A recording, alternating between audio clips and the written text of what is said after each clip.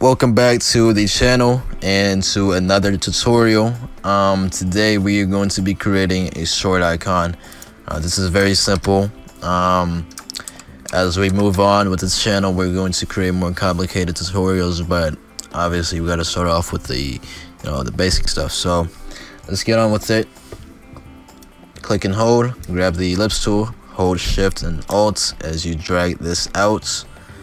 This will make sure it's proportional, something like that. I'm gonna give it some fill. Let's turn off the stroke. There we go. Let's put it right here. Okay. Alright, so I'm gonna change the color to some very light gray. I'm gonna duplicate this, Control J, Control T to transform. Make sure you're holding shift and alt. This is going to be the inner part, just like that.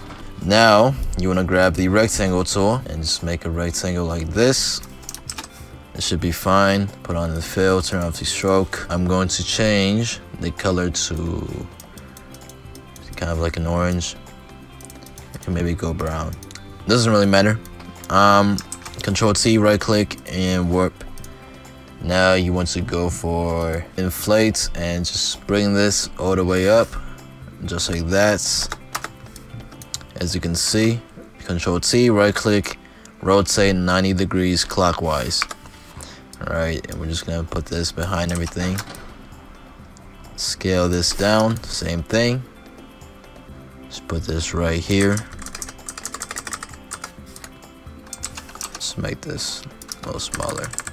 Alright, we could rasterize this layer, so go right click and rasterize. Keep this in mind, if you rasterize a layer and you enlarge it, it's going to become pixelated. So here is the difference. This is not rasterized, so if I enlarge this, it remains sharp. So one thing you could do is you could turn this into a smart object.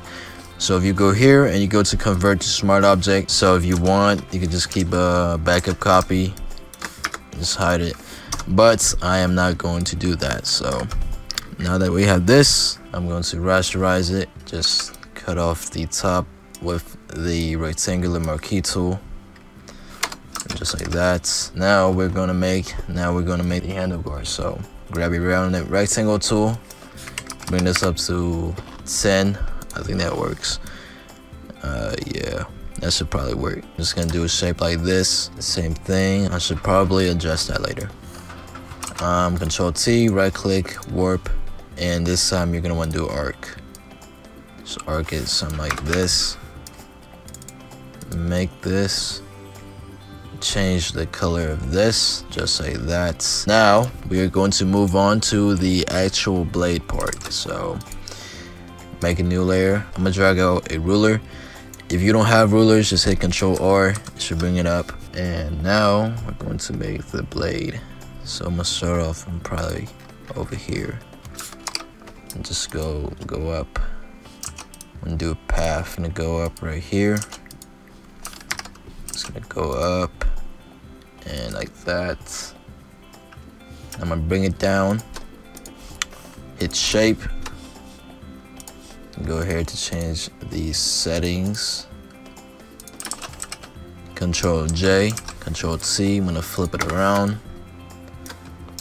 Now I could merge these two together.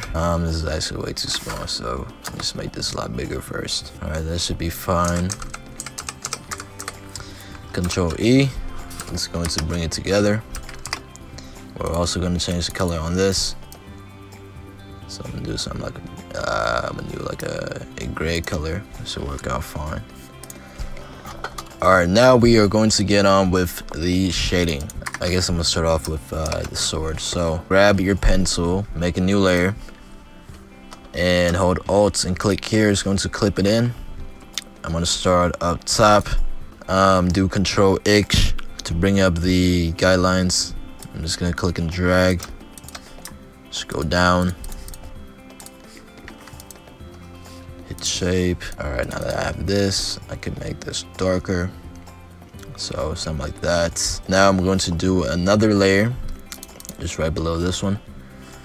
And I'm gonna do this shape creates a layer underneath this shadow right here, and I'm gonna use the ellipse tool. I'm just gonna drag just like that.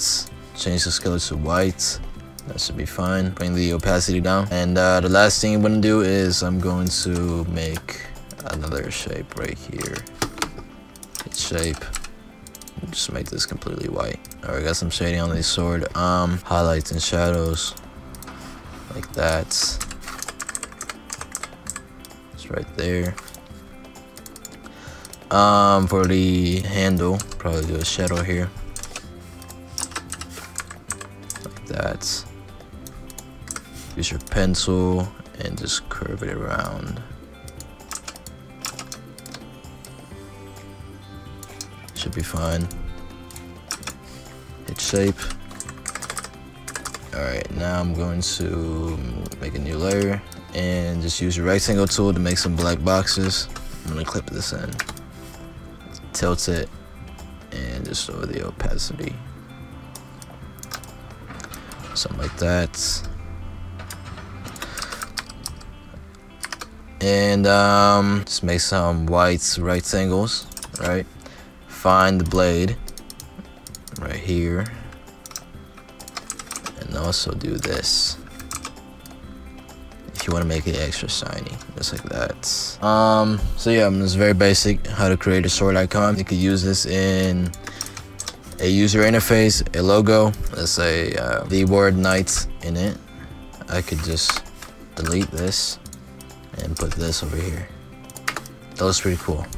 So yeah, if you enjoyed this tutorial, make sure you leave a like. Check out our website at robloxvisuals.com. We have a lot of free templates and also a lot of products that you could check out. So yeah, I'll see you all next time. Check out robloxvisuals.com for the latest Roblox graphics templates. We have just added some new FPS shooter UI templates, some full simulator UI sets. Check it out and use code YT for 15% off all purchases.